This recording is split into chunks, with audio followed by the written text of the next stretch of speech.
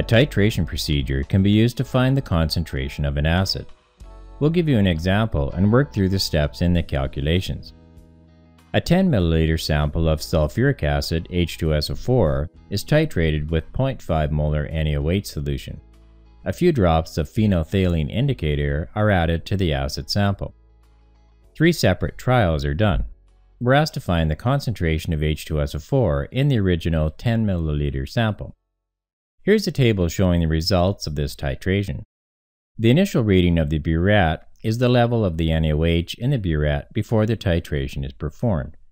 In trial 1, the NaOH starts out at the 0 milliliters mark. The final reading of the burette is the level of the NaOH in the burette when the equivalence point of the titration is reached. In trial 1, this is the point at which the NaOH solution reaches the 13.9 milliliter mark. Now we'll go back to the results of all 3 trials. The volume of NaOH used for each trial is calculated by subtracting the initial reading from the final reading. In trial 1, this is 13.9 milliliters minus 0 milliliters, which is 13.9 milliliters. In trial 2, the volume used is 27.1 milliliters minus 13.9 milliliters, which is 13.2 milliliters. And in trial 3, the volume used is 40.1 milliliters minus 27.1 milliliters, which comes out to 13.0 milliliters. Now we need to calculate the best average volume for the NaOH used. We can see that the value of 13.9 for trial 1 is considerably larger than the values of 13.2 and 13.0 for trials 2 and 3 respectively.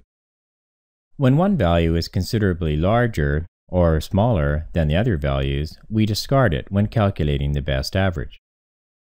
So discarding the value 13.9, we're left with 13.2 milliliters and 13.0 milliliters.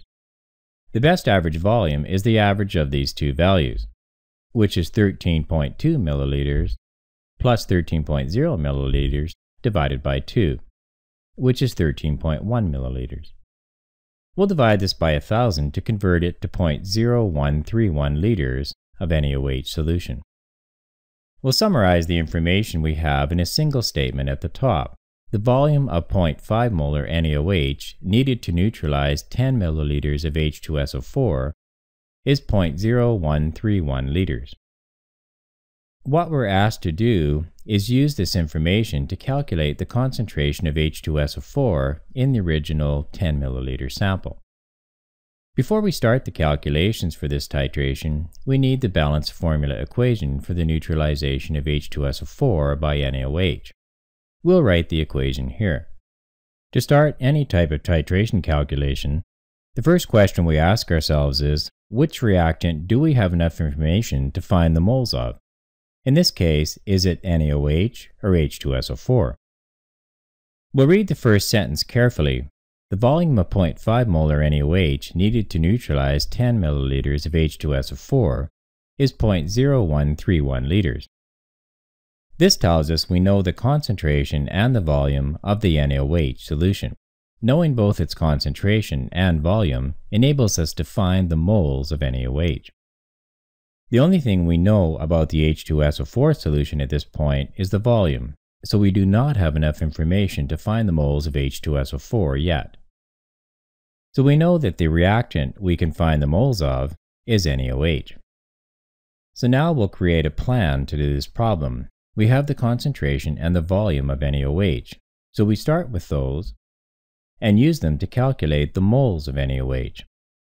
We then use the coefficients in the balanced neutralization equation to calculate the moles of H2SO4. In the last step, we use the moles of H2SO4 and the volume of the solution to calculate the concentration of H2SO4 in the solution. The concentration of H2SO4 can be represented either as CH2SO4 or H2SO4 in square brackets. The first step in the calculation is to calculate the moles of NaOH.